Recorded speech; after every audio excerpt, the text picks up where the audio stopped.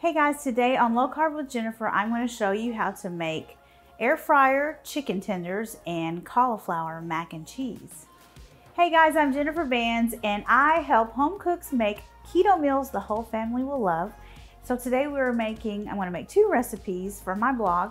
It is the air fryer chicken tenders, and so we're going to start with that, and then we're going to make cauliflower mac and cheese. It's a complete keto meal. Your whole family's going to love it.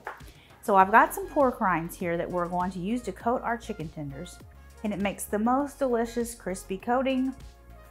I'm going to add some salt and some garlic powder and some onion powder and some smoked paprika, and I'm just going to stir that up quickly with some tongs. And if you don't have crushed, they sell crushed pork rinds on Amazon, but I like to just buy a bag of pork rinds and crush them myself in the food processor.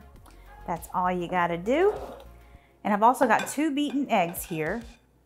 So we are going to dip each chicken tender in the egg, and then we're going to dip it into the pork rinds. So let's do 2.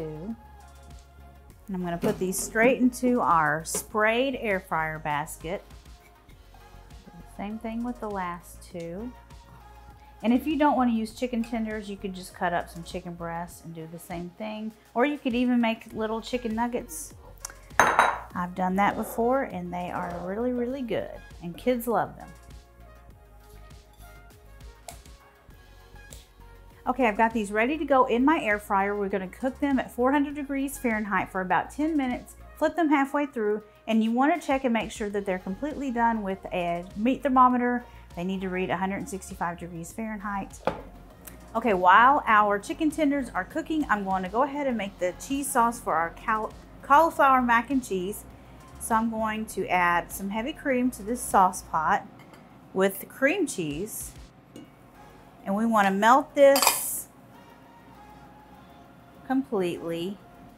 Okay, now that our cream cheese and our heavy cream is melted, I'm going to add in the cheddar cheese, and I also turned off the heat because we don't want this to get too hot or our cheese will separate. Cheese sauce will become gritty and separate.